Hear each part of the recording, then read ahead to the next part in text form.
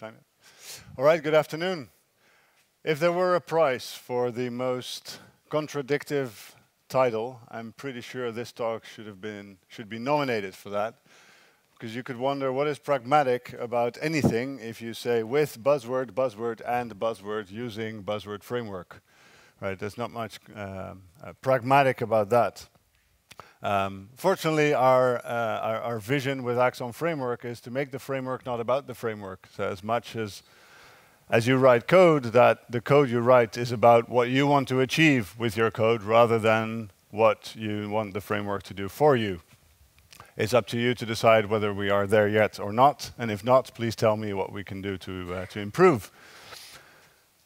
Now you can imagine that a lot of new technology, the adoption of new technologies goes something like this. You explore, you play around, you have your little toy project, and there's a point where you want to run that. So you've built some application, some really awesome combination of framework tools, and buzzword compliance is checked here, right? This is really everything. So it's got some cloud, blockchain, everything that's hip. You got that running, and you execute this, and it starts running. It starts up a JVM, and it starts collecting information from the internet about different ways to greet people, and it uses the camera feed in your browser from your browser to detect the kind of greeting you would want, and it goes like this, and you go, yes, I made it, right? I did it. And then you want to tell everybody, especially I try to show this to my wife, like, look, cool. And she goes like, yay, hello world, okay. It's okay, honey, grab a beer and watch TV. So the next thing you want to do is take this technology to production. Well, probably not quite. Production is not a place where you want a lot of excitement, right? Production is supposed to be a very boring place where nothing ever goes wrong. Because if something goes wrong, somebody gets a phone call. Or worse, some annoying sound or alarm going off, and then people have to start running and extinguish fires. So we want to make sure that whatever we do is either very stable, is probably well used, and it's something that you do not need to maintain yourself, right? You want something that's decent. Unfortunately, in terms of architecture, and those who've seen other talks that I did in the past, I always take an opportunity to talk about this, the layered architecture, and how much I love it. And a few weeks ago, somebody used this picture to depict the layered architecture, and he called it the BBC architecture, the box cylinder architecture. Has nothing to do with the Broadcasting Corporation. They're probably not really happy with this naming, but that's their problem. This is just box cylinder. And the idea is that putting everything in a single box is not a good idea. So we put data in one box, some logic in another box, and then, we put data in the cylinder, some behavior in one box and some other behavior in another box, and we believe that's a really good idea. Unfortunately, a lot of these projects turn into what some would call the big ball of mud. And in my opinion, the big ball of mud is not made of mud, and I think this is a perfect example of such a big ball of mud. In fact, there's the architect still sitting on top of it. And damn, he's proud of his big ball of mud, because it's his big ball of mud. And that's okay if he maintains it till eternity, but unfortunately, even that architect will one day move to another big ball of mud and leave this one to I don't know who. So this has been a very dominant architectural style. Well, not only this one, the BBC, which led to this, but has been a very dominant architectural style for a very long time. And in many projects, I still see it being used because that's what we've always done. Right? Nowadays, we have the universal microservices architecture, right? Because having one big ball of mud is not a good idea. So instead, we divide everything up in smaller boxes with inside of them, very often still, the box cylinder kind of architecture. And there's a lot of dependencies between these boxes. In reality, there's much more dependencies and much more of these small boxes, but I wanted to fit it on a slide. Now you can imagine that if you take developer principles or architectural principles that give you the big ball of mud, and you increase the number of deployable units, you just get a shitload of mud. That's the only thing I can really think of. The problem here is that we need to increase the modularity in the software that we build. If you take whatever architectural style lets you do that, and you start adding modules, and I'm not talking about Java modules, that's completely out. I'll leave that out of this presentation for your safety and mine. But if you increase the modularity, you get to some, well, nice, colorful picture, right? That's what I wanted to use there. There's an obvious structure in there, unlike the big ball of mud down in the bottom left. And as we are used to building more modular software that is more maintainable over a period of time, then we can increase the number of deployment units and basically have the same structure, but then deployed as separate units instead of deployed as a single one. Now that's all very nice. You just think, well, let's pick the road up and then to the right, right? How hard can it be? Unfortunately, the reality of the type of software, the type of environment that we're in, is there's a lot of evil anti-modularity forces out there. And they come in different shapes. Usually they wear suits and tell you that the deadline's tomorrow, and you better fix this shit real fast. But they come in other forms as well. Sometimes they wear jeans. But there's technical debt, right, that we are sometimes unaware of. They can lead to big balls of mud again without us being knowledgeable about it. Sometimes we do see it, but we just don't have the time to fix it, right? And that's a dangerous one. But we have to acknowledge that there are some forces that drive us down, so we have to put in energy into our projects to make sure that we stay up there while moving to the right. What I think is a particularly bad idea is just to aim for the top right away from the start of a project. Because if you have an idea for, so this is the symbol of business case, some mechanics that make me money, right? And if you envision that microservices is the way you want to address this problem and make that money, the road there is pretty dangerous. There's a death valley in between. It's a long road. You don't really know where to go. It's very hard to navigate. Anti-modularity forces out there are very strong. So strong they can even kill you, as you can see from that architect over there. And you'll probably digress into this big distributed ball of mud kind of solution, or solution problem, I guess. So instead, a more pragmatic road towards microservices would be to say, well, start building a good monolith first. Some people out there say you're only good enough to build microservices if you're able to build a good, well-structured monolith. Right?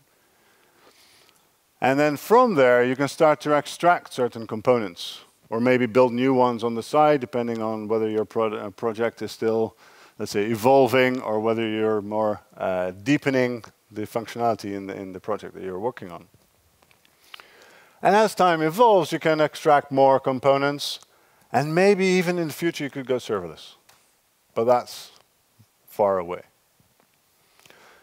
Now that would be a more pragmatic approach to microservices, but that requires a few things. And the most important ingredient that we see to be able to do this is what we call location transparency. And components are location transparent when they are completely unaware of their respective locations. So a component communicating with another component is unaware of whether that component is in the same JVM, the same application, or is it on a different JVM on the same machine? Is it on a different machine, different data center altogether? It might be on a different planet. Nobody cares. Right? It does not care. And that starts with proper API design, but there's a lot more to it. A very common way of achieving location transparency is through messaging. Is use explicit message objects to have components communicate with each other. Right? And then depending on how these components are deployed, you choose a messaging mechanism that works in the same JVM, aka method invocation, or you choose a mechanism like that uses a message broker, for example. Now, events are a very dominant kind of message in most architectures, and a lot of microservices use events to communicate, and in some cases they only use events to communicate. That's also pretty dangerous. You know, using something for everything is always dangerous. You should always rethink whether that's really helpful or not. So I've been going around different microservices projects for a couple of years, and I've found that there's basically not just one type of message that microservices will need to exchange.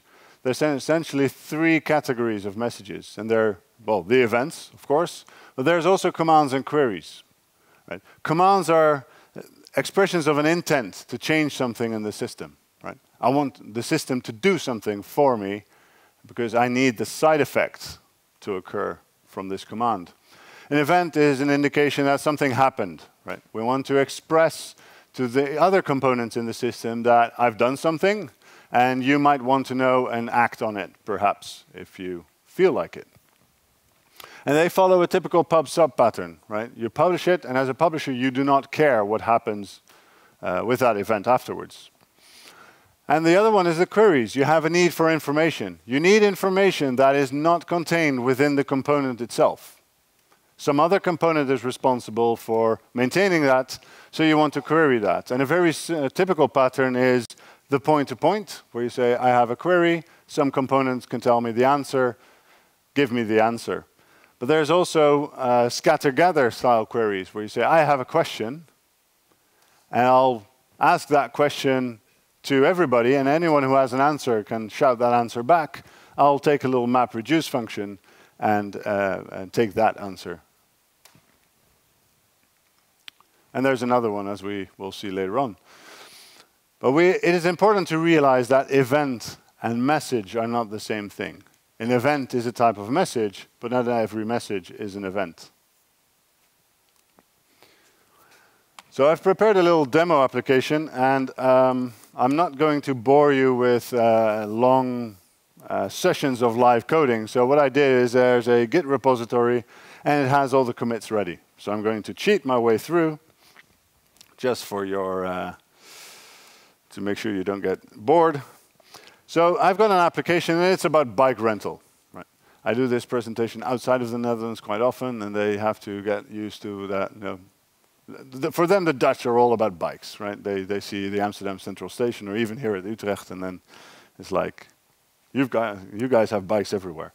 So there's a bike rental, and there's an application. It's a Spring Boot application, so there's always this empty class here that bootstraps the entire application. I've got my controller here that has a number of mappings. So there's some request mappings on /bikes. And as you can see here, it uses a command gateway and a query gateway. These are the APIs for messaging in Axon. Right, so if I want to send a command, I use the command gateway to just send a command, and it will magically arrive at some destination that can handle that for me. So what I can do is I can register a bike. So when I invoke that request, it will send an object on that command gateway, and that command gets routed to a destination automatically. It's not that magic. It's basically a for loop or if statement, if you will. The other one is a query gateway. So I can do find all bikes. I want to find all. There's no specific payload I want to send as part of that query. And I want all instances of bikes that I can find. Right. So we can run this.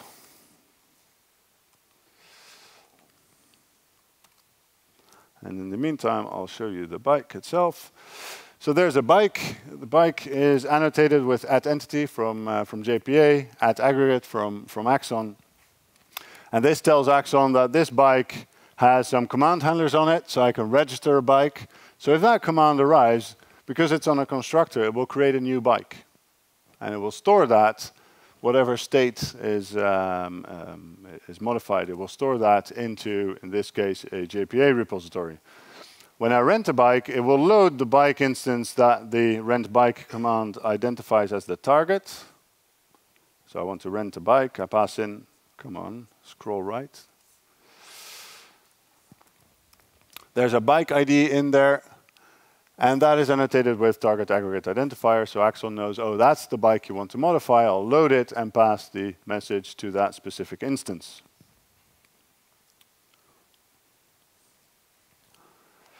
All right, so I've got some HTTP requests ready here. Presentation mode is really nice, but it leaves you with the old school 80 by 25 kind of.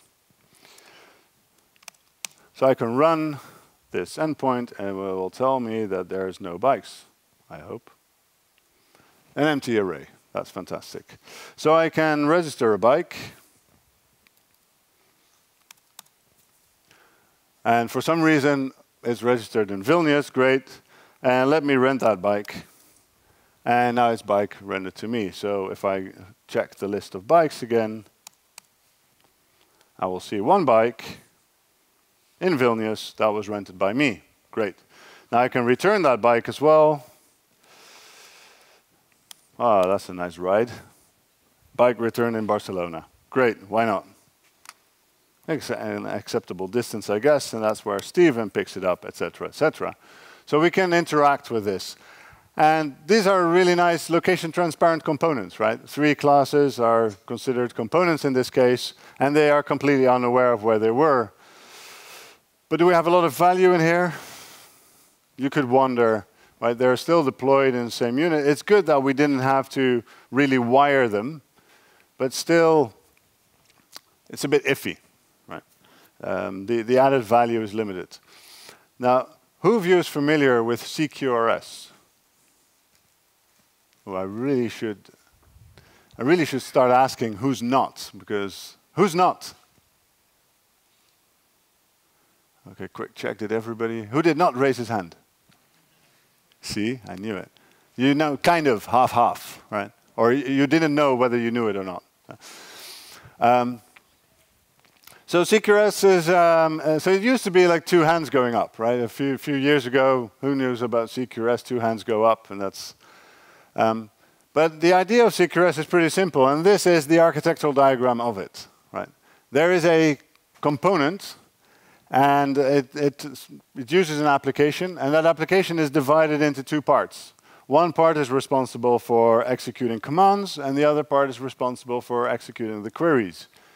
Because executing, that's the idea of CQRS, executing commands is a completely different activity than executing queries. So these are concerns you want to separate. And in some applications, that makes perfect sense. And what this allows you to do is create different models that are optimized for doing that specific task. They're optimized for either executing commands, and you need certain data, and there's logic. Very, very often, there's complex business logic in that part. And you don't want that complex business logic to leak out to the other side. Or the simplicity of data being served, you don't want that to leak into a complex model and make it even more complex than it already is. But it also allows us to address different non-functional concerns that we may have in our application. So one component might be very complex and deployed very often. Right? It's something that we need to update all the time, and maybe some other component is very simple and is hardly ever deployed. It's just there and it runs and it's being used by people. Some other components might have seasonal peaks, right? Christmas, shopping, you know, that kind of thing. Sometimes there's very unstable components that like to crash, right? And well, we could spend tremendous time in finding out why that component crashes, or we'd say, well, let's bulkhead that and deploy it separately. Right? Let's deploy that in its own JVMs and let it crash, and we'll just start a new one when it does. Right? So these are all kinds of non-functional concerns, and there's lots more that may tell you that it makes sense to separate these out. Now, even in the very simple application that I had, I mean, what's complex about bike rental? Okay, let's not go in there. But even in a very simple application, I already had some accidental complexity. If we look at how the bike class itself is structured, it has 3 properties: the bike ID, the location, and the renter.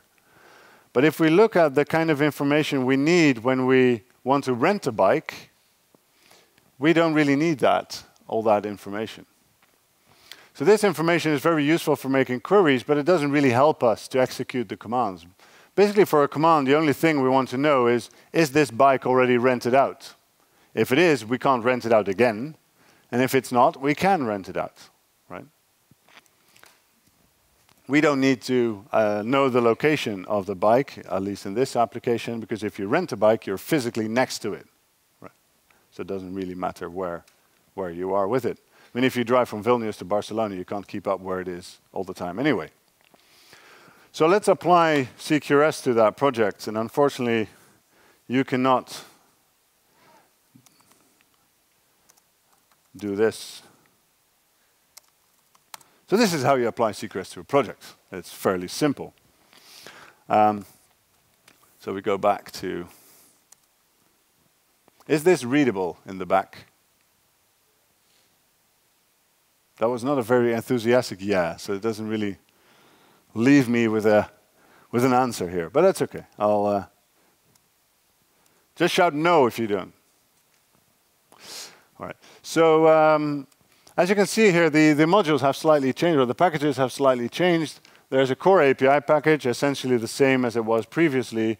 There's a bit of Kotlin in here. I know there's some Kotlin fans out here, so I want to please everybody.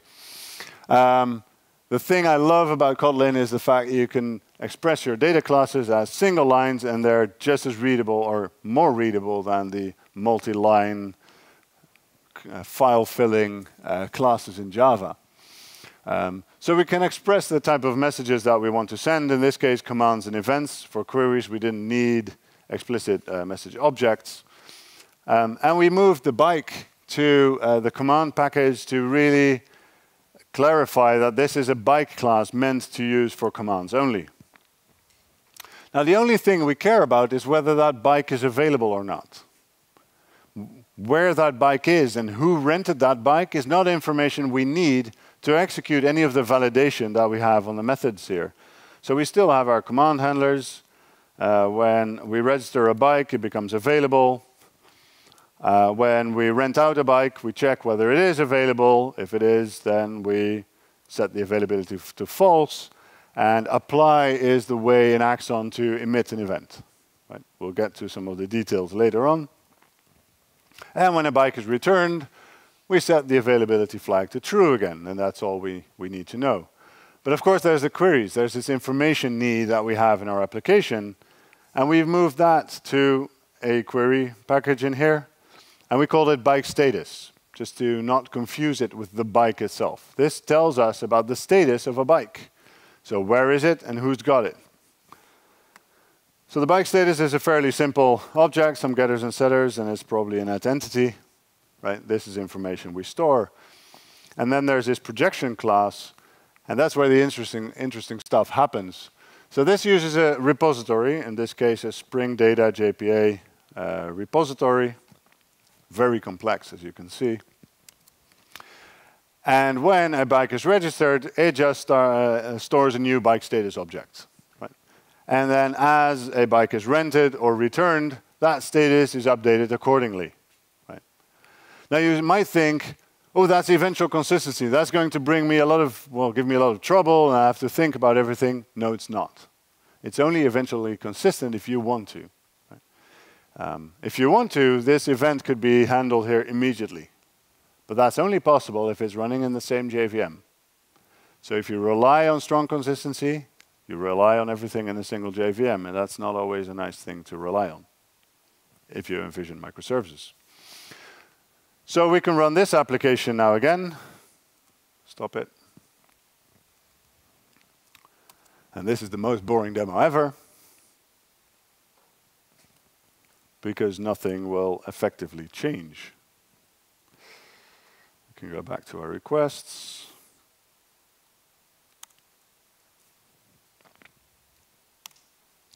So empty bikes.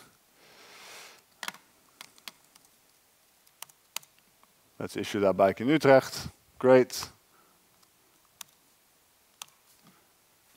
We rented it. I rented it. Fantastic. Now Stephen wants to rent it because he lives around here. And then we get this legal state exception, where it's not allowed because the bike is already rented out. Great. I will return it in... Ooh, not sure if that will work. Let's see what happens. Who cares? It's only a demo. OK, it works. So we returned it in The Hague, and that's where Stephen can now pick it up, and that works, right? So the workflow still works, and we can check the status of this specific bike, and we can see now that Stephen picked it up from The Hague. Nothing changed. This is exactly the behavior we had before, except now we have commands and queries. We've changed our model a bit to be more focused on executing commands in this overly simplified application, so you might wonder what's pragmatic about that.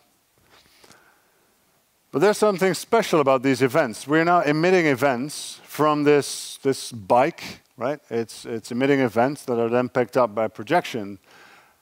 And how can we guarantee that the event we are publishing and the storage of the command model, how can we guarantee this is atomic? Right? That's a little, well, challenge. There's solutions to that challenge, but there's another one. How can we guarantee that the events we publish are a full record of everything that happens? How can we make sure there's no gaps in it, or that we are emitting things that didn't really happen, right? And the trick of that is to use a concept called event sourcing. Now, event sourcing is a mechanism then that instead of storing state, where in state storage you have a class that is mapped to a, well, typically a relational data store, but it could be any type of database, and you can see the properties. And every time you change a property, it overwrites the previous value, right?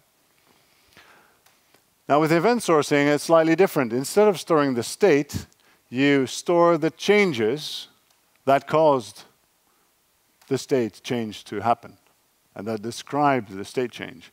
So we can see an order was created. An item was added. Oh, 2 items were added. That's interesting. And then an item was removed. Then the order was confirmed. It was shipped and then cancelled. So what we have here is a little history that tells us a lot more than the state over there, right? We can now see that somebody added 2 chairs to his order, but then removed 1 before confirming it, and then canceled the last one after confirming it and after it was shipped. And that's why we had to wait for the return shipment to be received. Now, there might be some analytics you can do here. I'm not sure if there's people in the retail out here. This is my idea, right? If you use this, you know. There might be some patterns in here, right? Somebody is not really sure if he wants that chair. Probably you can't take that conclusion from just one stream. But using event sourcing is really about capturing the truth, and not only the truth, but the whole truth and nothing but the truth. In other words, everything that happened is in the stream, and everything that's in the stream is actually something that happened. Right? That's a guarantee that in some cases you want or need or must have. If you're in an audit-heavy environment, if you're in finance, there's a big chance that there's applications, well, not a big chance, it is a fact that there's applications out there that have heavy auditing requirements. Event sourcing and auditing, they go very well together, right? One of our customers is a large English bank, and they had an audit. And the chief architect there, he said, well, that audit was a breeze. We just had the event log. Everything he wanted to see, everything he wanted explained, we could just get the event log out and show that to him. So the value of event sourcing is in the fact that you have an audit trail. And it's not an audit trail as a side effect. It is in the core of your system. Right? The audit trail is used by your own application to derive the state and then the decisions from that. It could also be used for analytics, somewhat similar to auditing, except that it's not a mandatory thing. You just want to have the information yourself so you can get smarter about how you execute your business. But it can also help improve modeling. In some cases, it's much easier to reason about things that happen and have happened than it is to reason about behavior and state. Right? Especially in complex domains, modeling it using event sourcing is a lot simpler.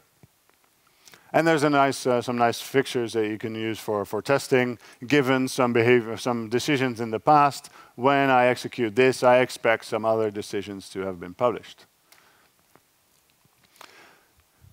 But the thing I like most about event sourcing is the fact that you capture everything, and having everything stored, everything that happens stored, gives you what I call the power of not now.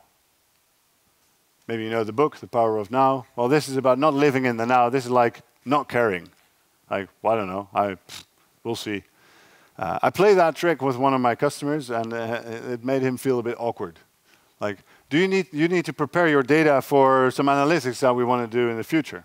I said, oh, great, but I don't care. Do you know what kind of analytics you want to run? Not quite, but we need to make sure that we have all information. I said, well, yeah, sure, whatever. I don't care. But you tell me what kind of analytics you want, and then we'll do the analytics. Until then, I don't want to hear about it, and I don't want to care about it. It's just a distraction. And I just played a nasty game with him, and he got it after all. But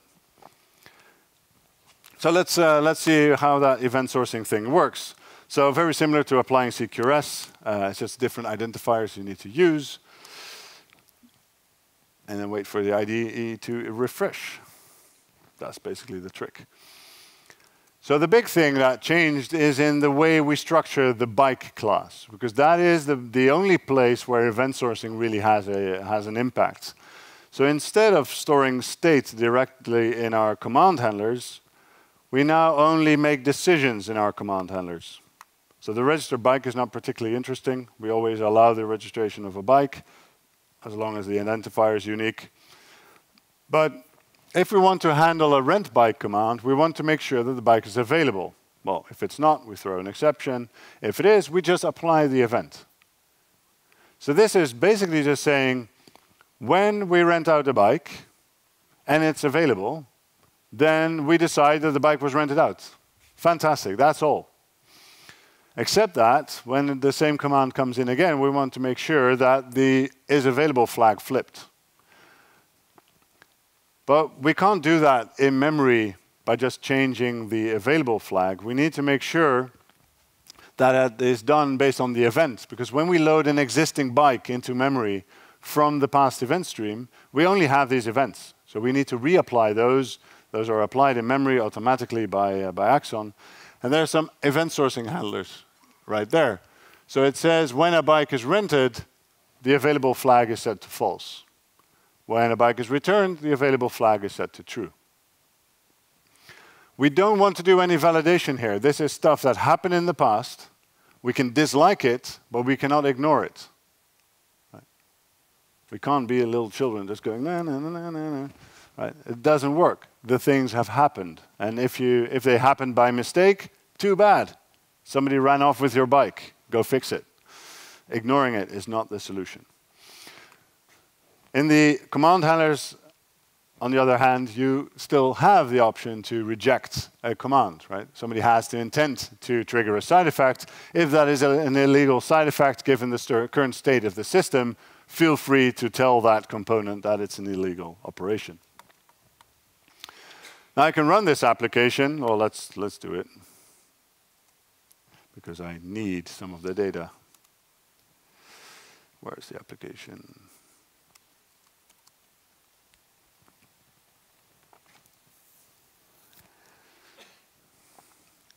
So unlike the previous examples that ran completely using an in-memory database, this one is now running against Axon Server. I'll show you a bit of that later on. But Axon Server is a database focused on event sourcing. So it's an event store, and I'll show you in a second. So now we can execute some of those requests. So we can go to the bikes to make sure that we are empty. Right, we are, and we issue the bike in Vilnius. I can rent the bike. Bike was rented out to me. I can rent it again. Oh, that's not allowed because I already have it. Steven can't rent it either. I can return it to Barcelona.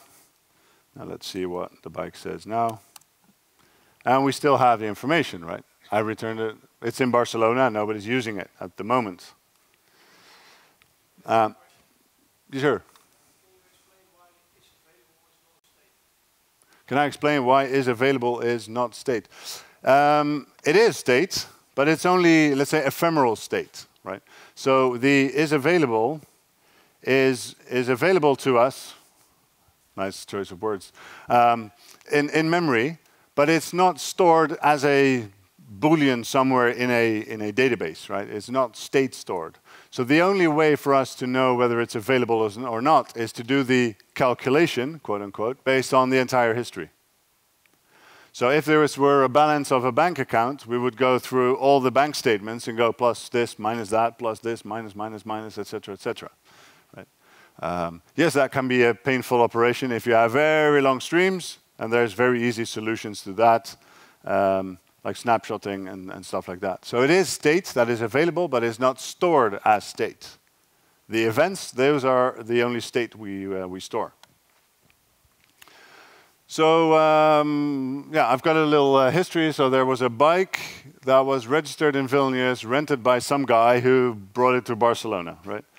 Now this information is now stored in Axon server, which is information that is not lost when I shut this application down. Remember that as we move on.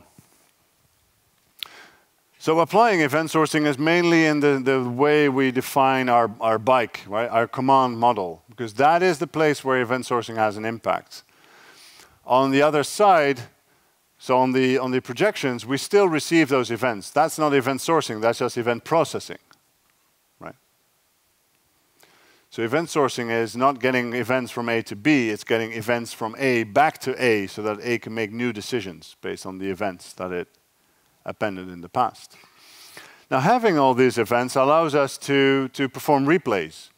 We have this information now, so the changes I just applied, the fact that I registered the bike in Vilnius and I rode it to Barcelona, that is now forever available. Until I do a Docker remove.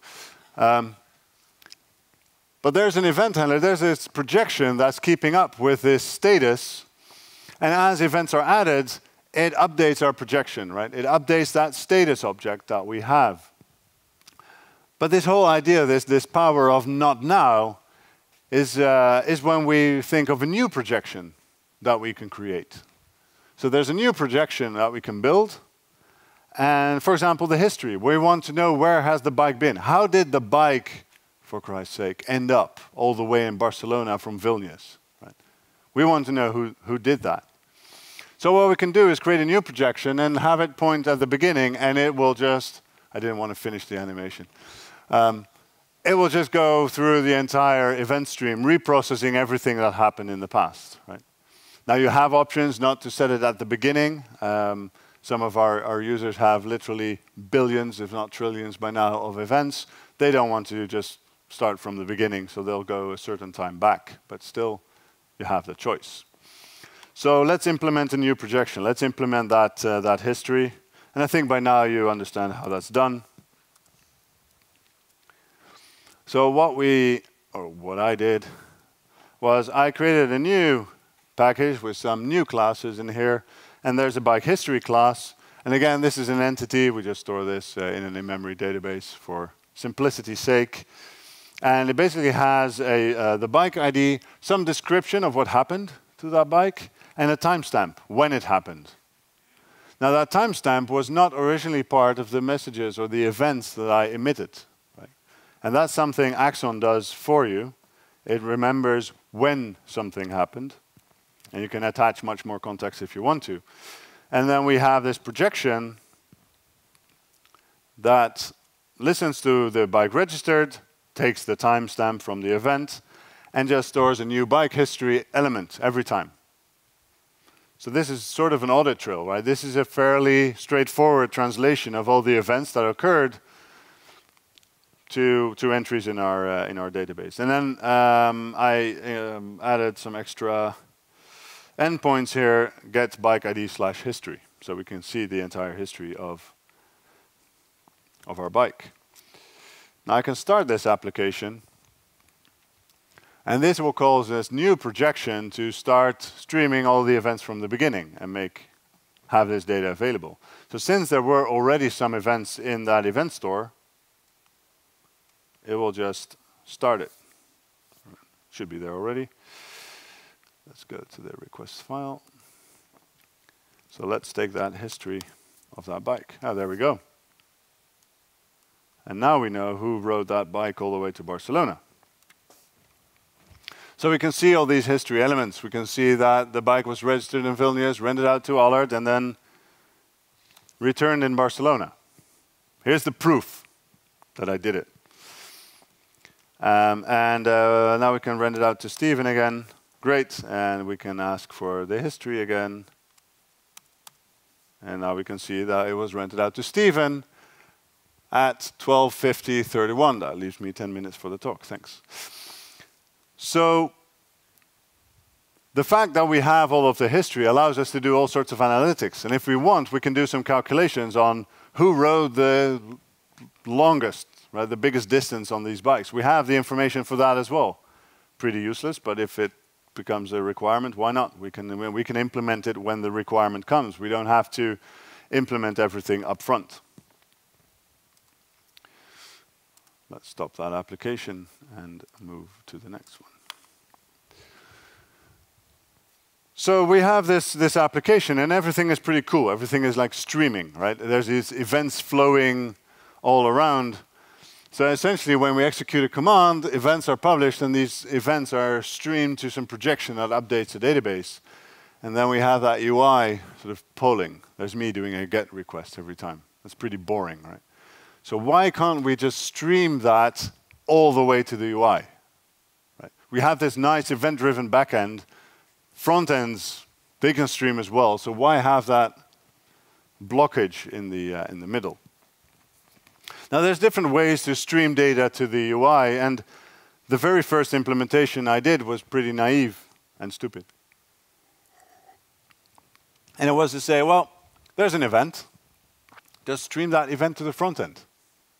And that seemed like a really good idea, but not for very long, because we found out that whatever logic we had to map that event to that change over there, we had to write that same logic in a browser-compatible language that shares just 4 characters with the language used on the back end, and we had to write everything again.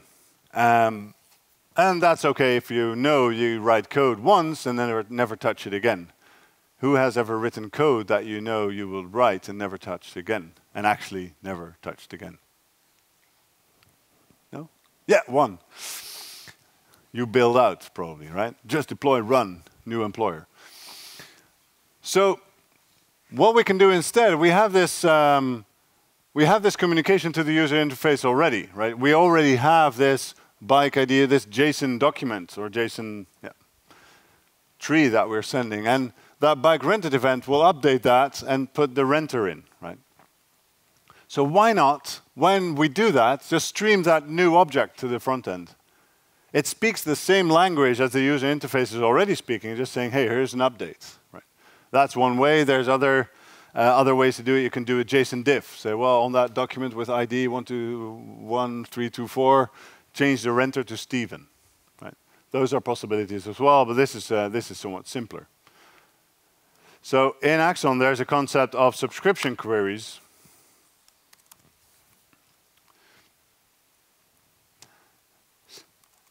And what we need to do for that is in the, I think it was in the bike history projection, yes.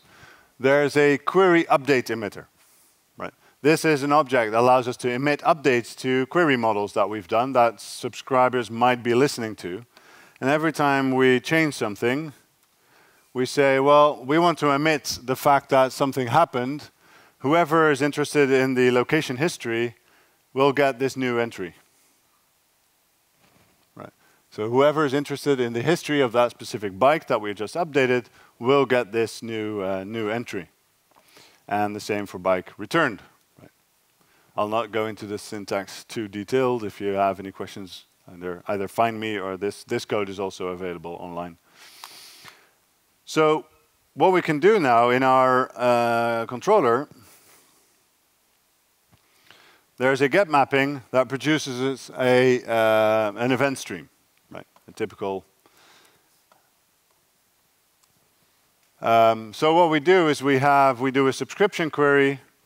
We get a response, and we want to get the initial result, which is the list of bikes, history elements. We flat map that, so we send them out as individual entries, and then we concatenate with that with all the updates that we receive. Right? So we get our initial list, we stream those as individual elements, and then we stream the individual update elements that we get also to the front end. So I can start the application again in the new version.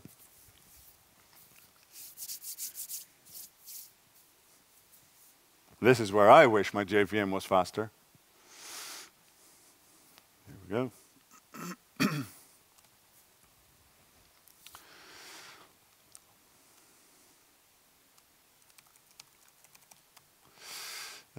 Bikes, here we go. Now we can watch this bike.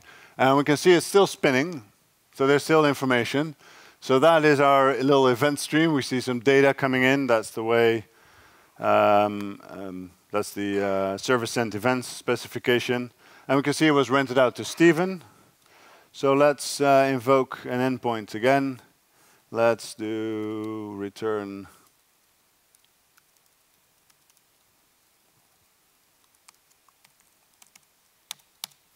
Return in Utrecht. And we have our update right there. I can do this if you don't trust me. No, I can't. Yes, I can. Of course I can. All right. And then I rent it out. I rent it again. There we go. See? It's streaming to the front end. So this is just information in the same structure as we would receive any information from the front end. Now, if you see the number of classes we had to write, or the amount of code we had to write for it, it's fairly limited, and it's very declarative, very much saying what you expect we need to do. All right. No, that's not the one. The problem is we are still right there, right?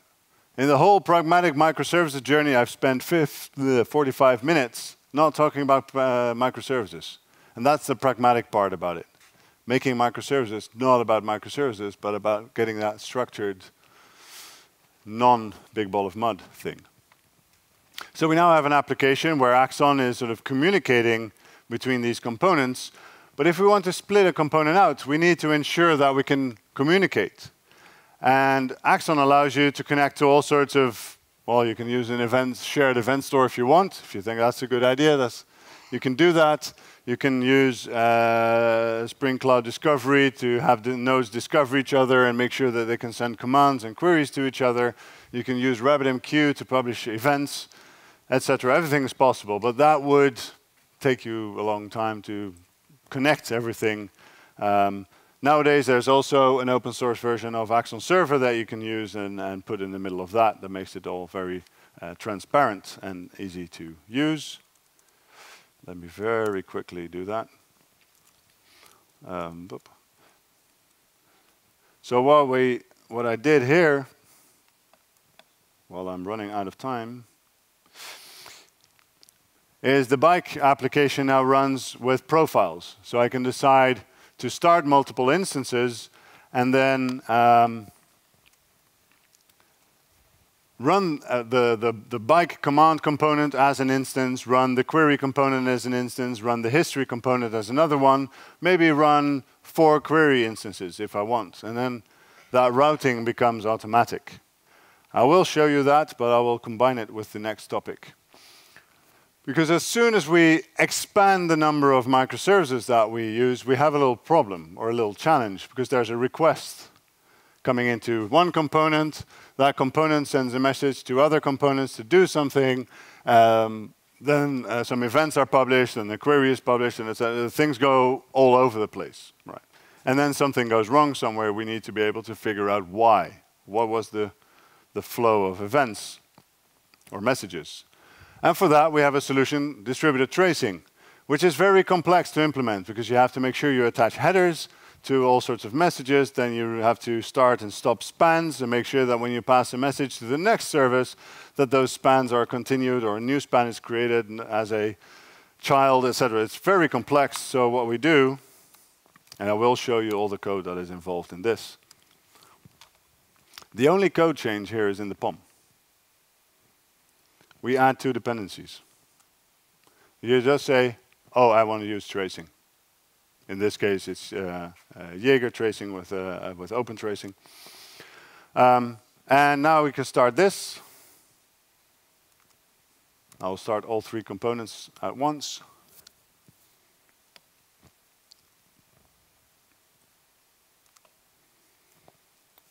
Is it doing something? Of course, it's compiling. There we go.